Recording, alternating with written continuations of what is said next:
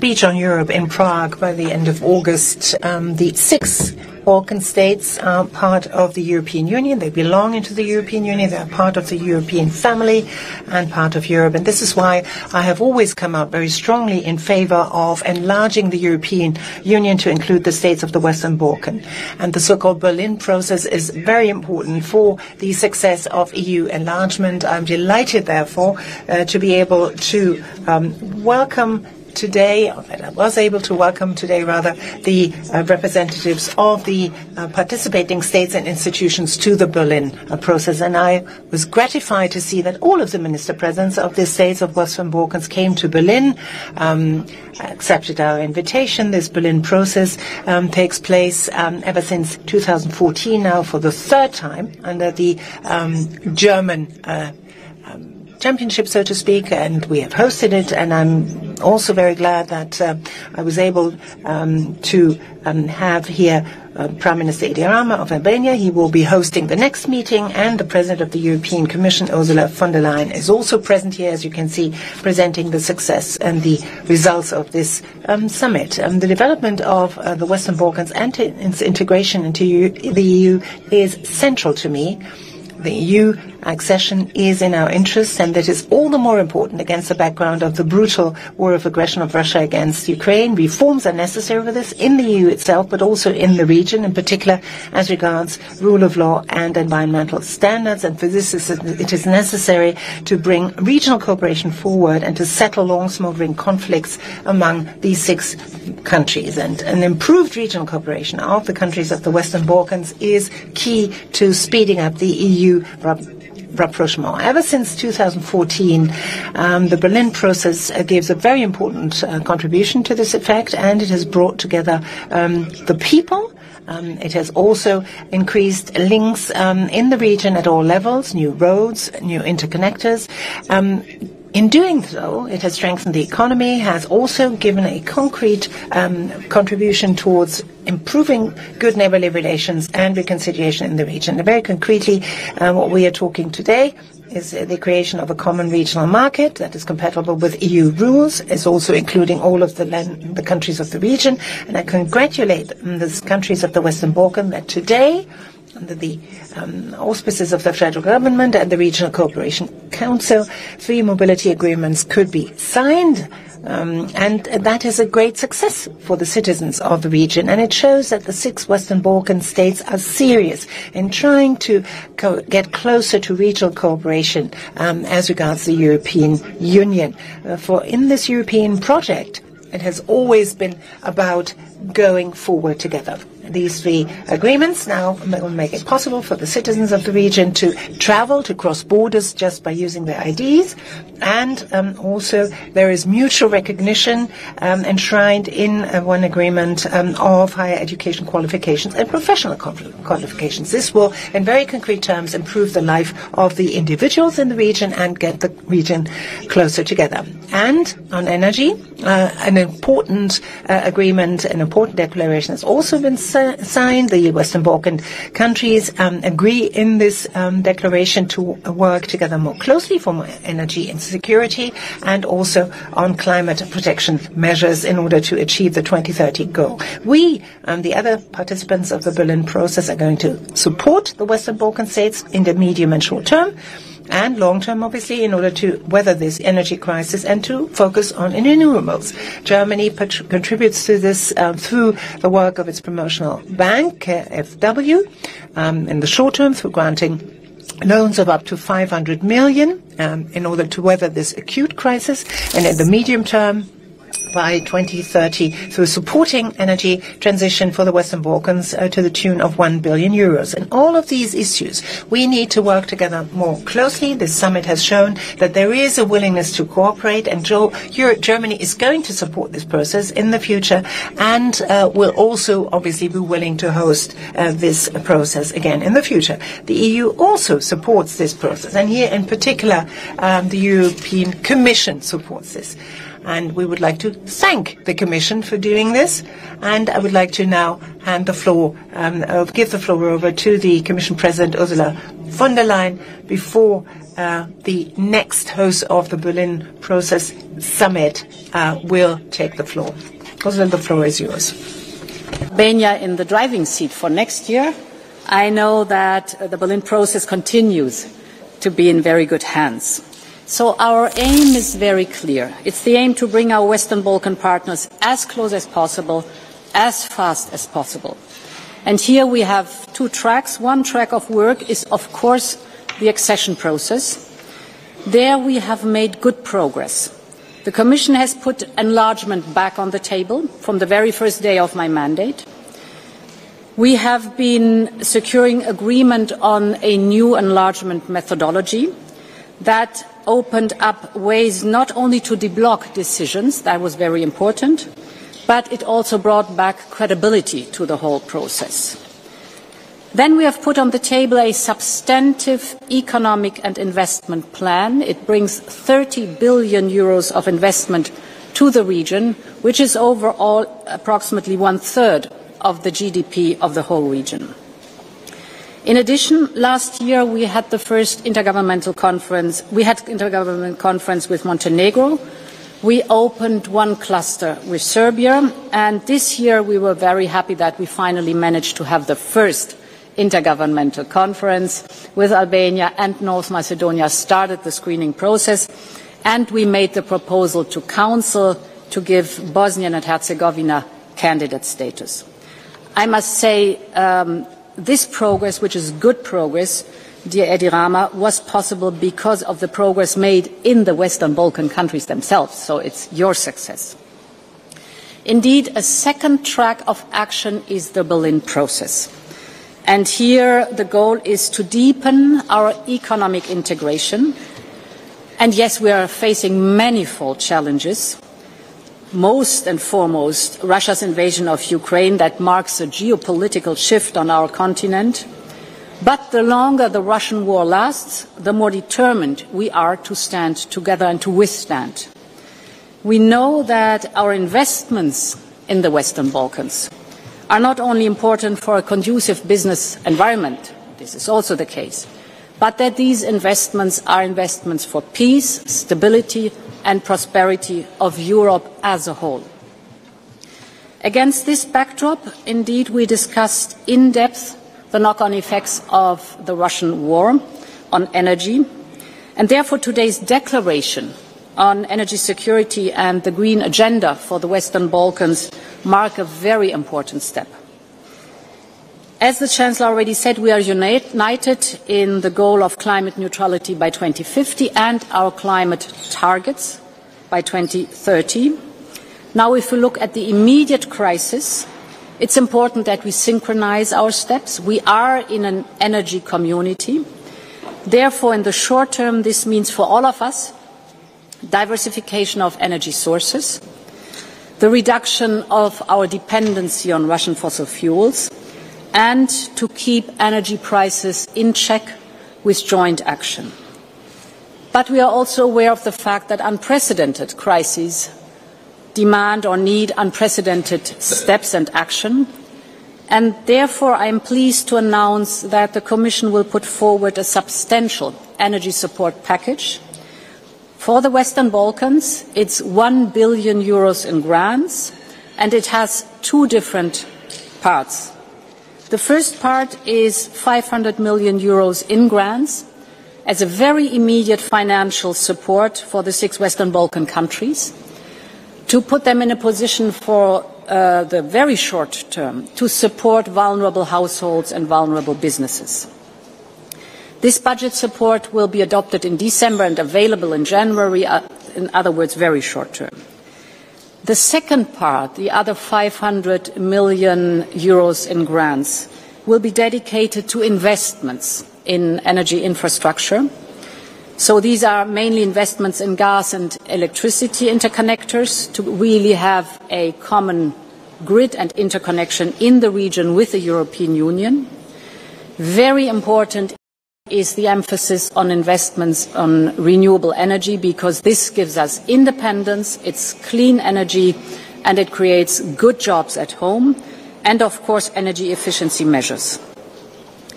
In addition, we will strengthen the security of supply by improving and facilitating the access in each other's energy pipelines and storages. This is for the emergency. In case that somebody is in trouble, there is solidarity from all of us. And the European Union and the Western Balkans will harmonise their crisis and emergency plans and measures in a spirit of solidarity and increased mutual resilience.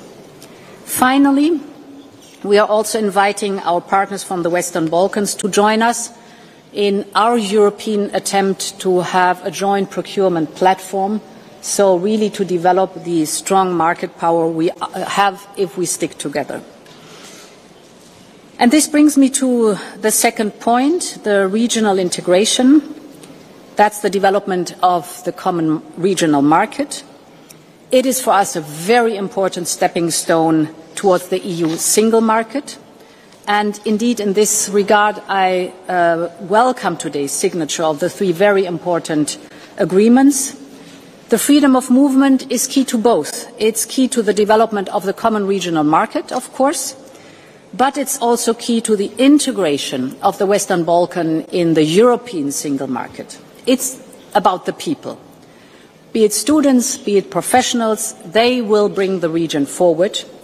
And therefore, the agreement is so important for 18 million people to move freely within the region. Professionals can tap their full potential regardless of where they work. And the professional qualifications, be it of skilled workers, students, researchers, medical doctors, dentists or architects, they will all be recognized throughout the Western Balkans.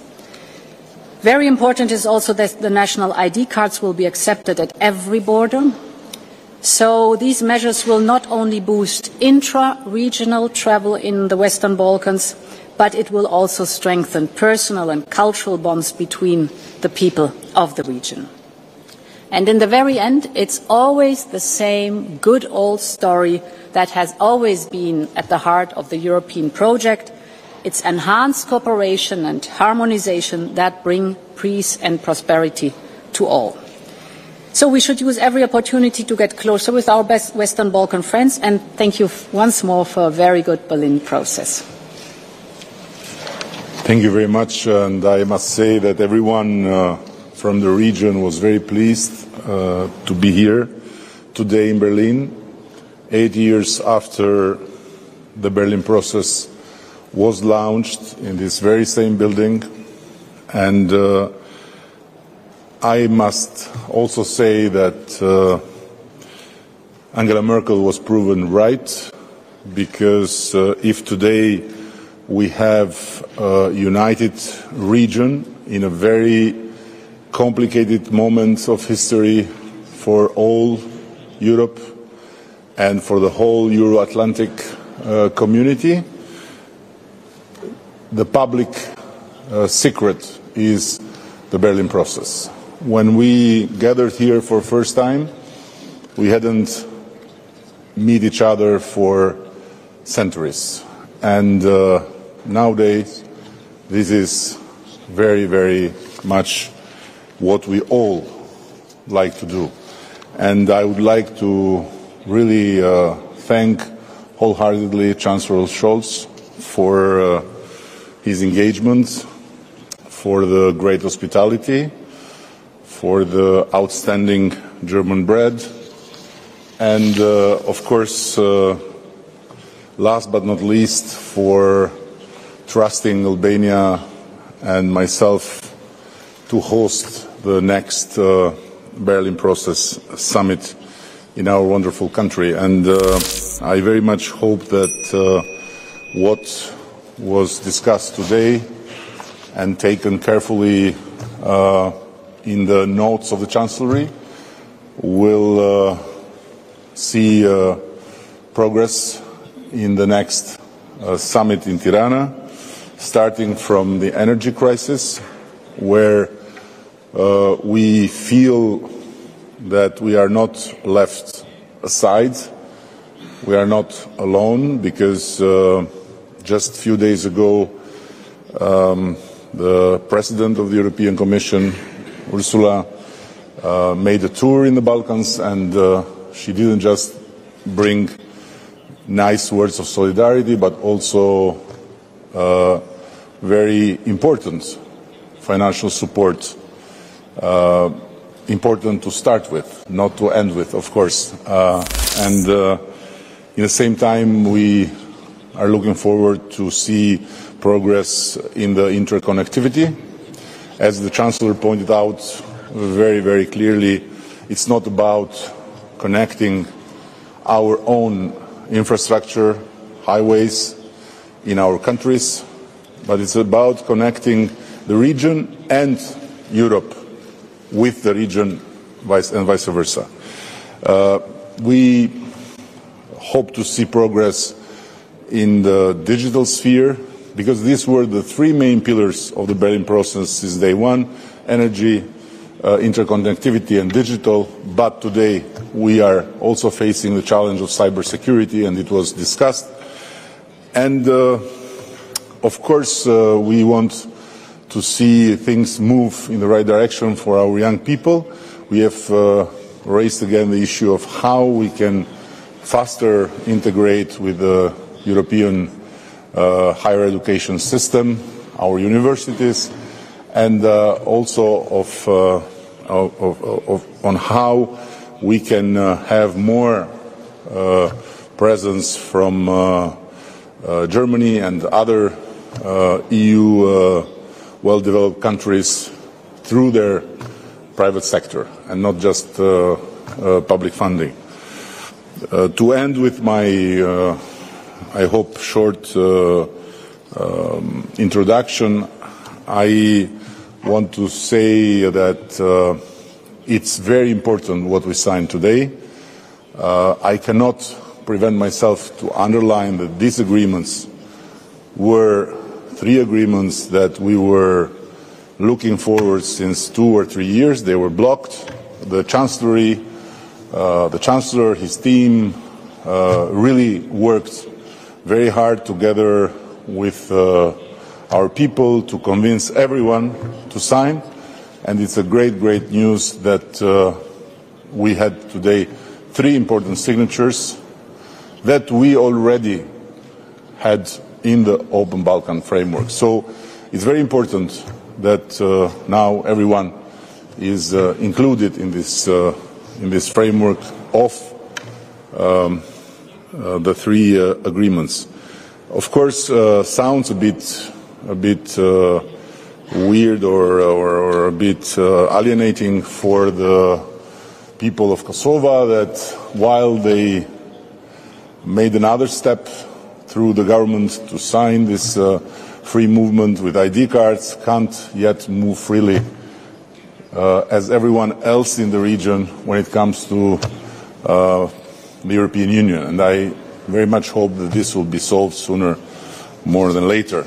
So looking forward to host everyone next year in Tirana, and being very, very happy that we will host the Chancellor and others next month in Tirana again. We were laughing a bit because everyone was talking about becoming a hub of energy, but apparently Tirana is becoming a hub of summits. Thank you very much. We have time for 2 short questions. Elia Zotka, televizioni shqiptar Klan. Po zgjedh si kancelari të flas në gjuhën time. Një pyetje të përbashkët për kancelarin dhe I prefer to speak in my language. There's a question I would like to address to both the Chancellor and the Prime Minister. Today, an agreement was signed for freedom of movement and also one for professional qualifications. The doctors, however, see their future in Germany. Prime Minister Rana, you quite often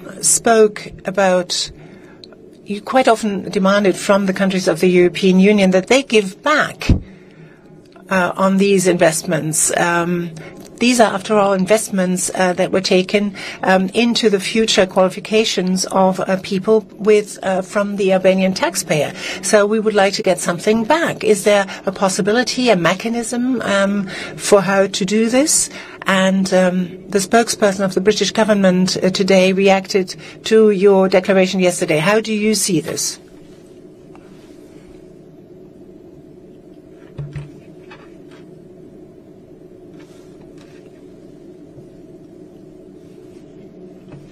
One of the main the free movement of labor is one of the main advantages of the European Union. So all that are going to join the Union are willing to accept this concept of free movement of labor, which we have now for more than 400 million people, and if you look to the workforce, 220 million. And if you look at it, it works more or less quite well. Not because of the movement to some countries, but if you go to the details, you see that it is very easy for young people and for all the others just to take the decision to do it for some years in another country. And doing this and going back is something that is enlarging the experiences and the advantages of many, many people. And so I'm very sure that free movement of labor is a very good concept for all of us. Yes, you are right saying that brain drain is a problem for countries looking at the different wages you have in the member states of the European Union, and this is even so for all those countries that are already member. But if you look to it, you see many of them going back later in their lives, and then the country is profiting from the experiences that they reached abroad. And if you look, for instance, to Germany, you will find many Germans all over Europe doing their jobs, going there for 5 years, for 10 years, for 15 years, sometimes going back, sometimes not. So this is something which is, in a way, already something that works for all. The other question is, what can we do that people like to stay in their country? And this is, the only answer of this is hope. If we are making it very good in developing the countries, creating a better economic atmosphere, making feasible that good jobs and good future is feasible in all the member states of the European Union and those countries that are willing to join the Union, I think this is the best answer to this problem.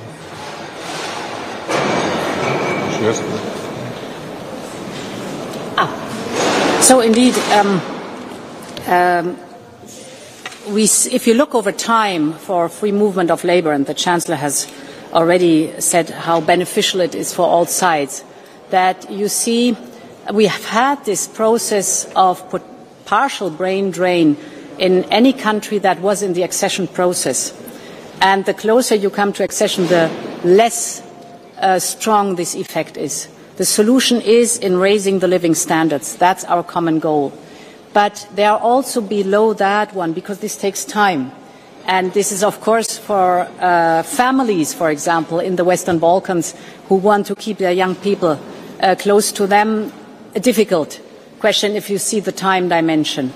There are quite good examples where you have agreements cross-border, for example, for medical doctors, to have an exchange for a few years and then to come back and to deliver on the experience that is gained. And there are many very good examples for that, so this is something we can learn on. And as you, Prime Minister, raised the question of universities and cooperation, and of course in universities are, for example, also medical faculties. This might be a topic that we should develop in depth. Also, for example, Erasmus, so the movement of students within the Western Balkans and the European Union. We have started work on that, but it could be a very interesting point and deliverable for the Western Balkans Summit to come with solutions and to come with proposals on this, for you, so important question. Thank you. I'm not aware what the spokesman of the British government said today, but I think that this country here is a great example that Britain and the British government should look into. Germany had the same problem, similar, some years ago, when with the big wave of the refugee crisis, also people from our region and also people from Albania joined, and I never heard any German politician, let alone government minister, talk about invasion, and I never heard any German politician, let alone government minister or interior minister, talk about Albanians being criminals and bringing criminals, but I saw a government that was very interested to address the issue with dignity and respect for the Albanian people, and to move forward concretely by first putting Albania in the countries of safe origin, tightening up the system of applications, and practically ending that moment of somehow turbulence in the most dignified and in the most respectful way. So instead of fueling a crazy narrative of invaders and gangsters to cover up for totally failed policies on borders and on crime, the British representatives need to come to Germany and learn quick and fix their own problems. We are not here in Albania to fix the problems they have in Britain. And secondly, I have to remind that our people, until they reach France, they are totally legal. So if there is a problem in the channel between France and Britain, they have to work with each other and to find a way to solve it. I know Brexit has made it more difficult, but this was a decision of the British people, not of the Albanian or of the French people. And at the end, we are very much happy to cooperate, to do whatever we can on our side, but we'll never ever accept this kind of rhetoric. Albanians in Britain are a great community, fully integrated. 70% of them, and they are not millions, they are just 140,000. And for 140,000 people of another community, Germany would not even count, just to be concrete. 70% of them left Greece and left Italy and didn't leave Albania. So there are 1,200 business leaders, Albanians. There are very well-respected academics and so on and so further. And when it comes to criminals, in the British jails, the number is less than 1%. So to single out the community and to talk about gangsters and about criminals doesn't sound really something that is very British. Sounds more like screams from a madhouse.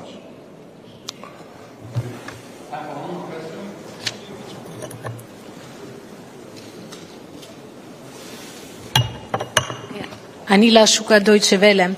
Eine Frage an Anila Schuka from Deutsche Welle. A question addressed to Federal Chancellor Scholz. You said the conflicts in the Balkan regions are supposed to be settled, and they need to be settled also if we look at this crossroads, this watershed moment that we experience right now. Germany and France tabled a proposal to solve the Kosovo question, the normalization between Serbia and Kosovo. So my question is, how urgent is an agreement, in your view, between Kosovo and Serbia, and when do you expect this to happen? And if we still have time for a short question addressed to the three of you.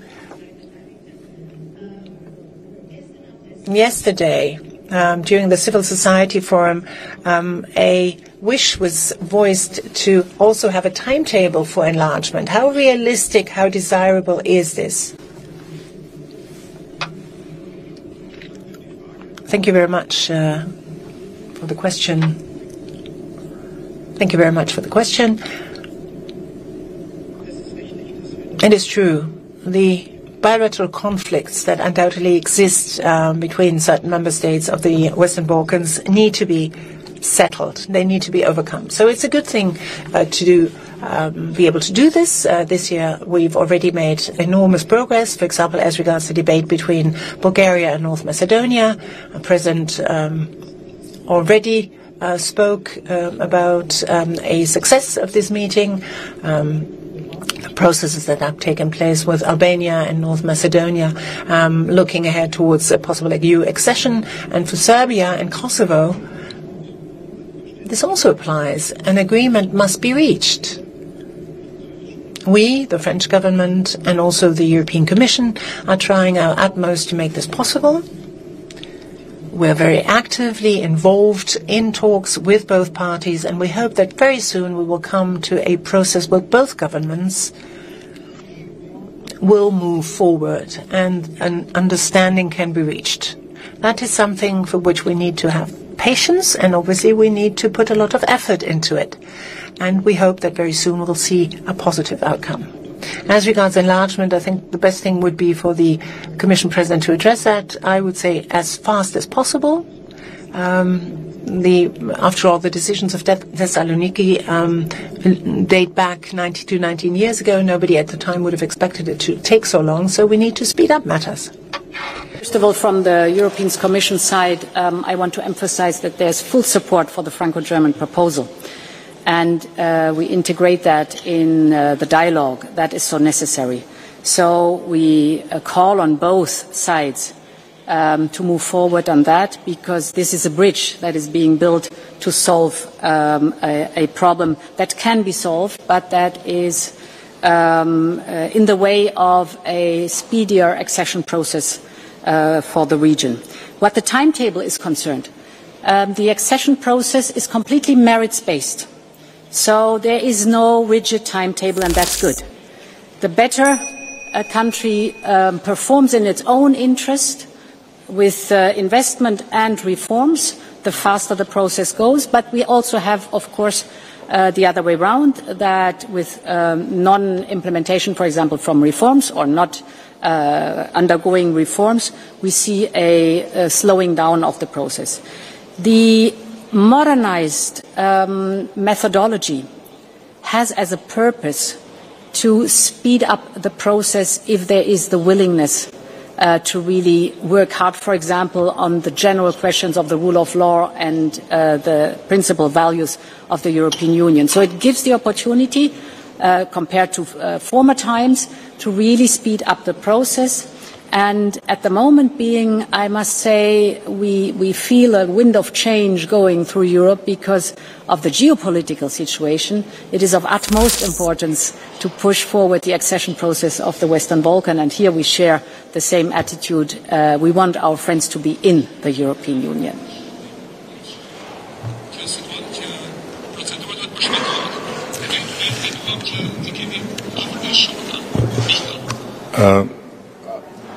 I must say, first of all, that the new German and French plan offered to Serbia and Kosovo is really a great opportunity, not just for Serbia and Kosovo, but for the region, for Europe.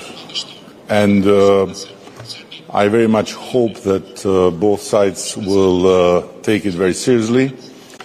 And both sides will understand that it's time to see it also as an important contribution to the whole European architecture of security.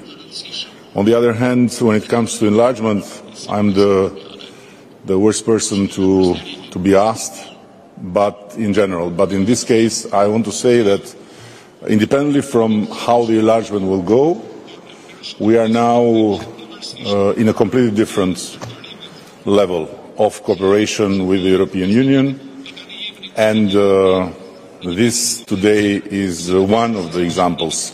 There are other regional initiatives that are important.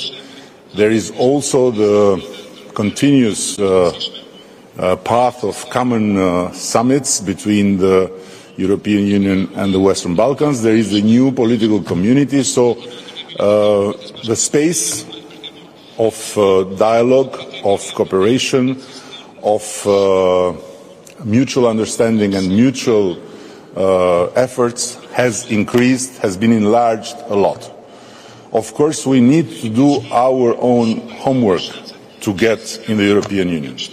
This will not change, and this should not change, because the work needed to become a full member is first of all a work that improves our own performance and makes our states functioning democracies at their best. So we don't need discounts, and we are not going to ask for discounts. And finally, I want to say that the Berlin process has proven itself so good and so efficient when it comes to the political understanding and when it comes to strengthening this sense of belonging to the same space, being named European Union or being named just Europe. And now it's time to push, to make it more consistent, more concrete, also to try and give common answers to questions like brain drain, to questions like better wages, to questions like better quality of life, and so on and so further, because Germany and the big rich countries of Europe will continue to be attractive for our people, as they are for many people, and we can't change that by telling them to regress. We have to run and to progress as much as we can with their help, and the sensation I have is that there is really a strong will to help. So we can't ask for more. Thank you very much, Chancellor. Thank you, Ursula.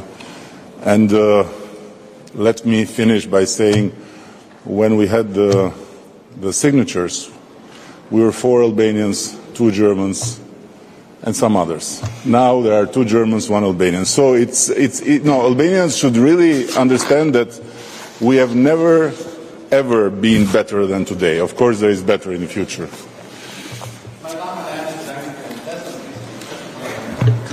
If you like, I will show her picture. Come with me. So.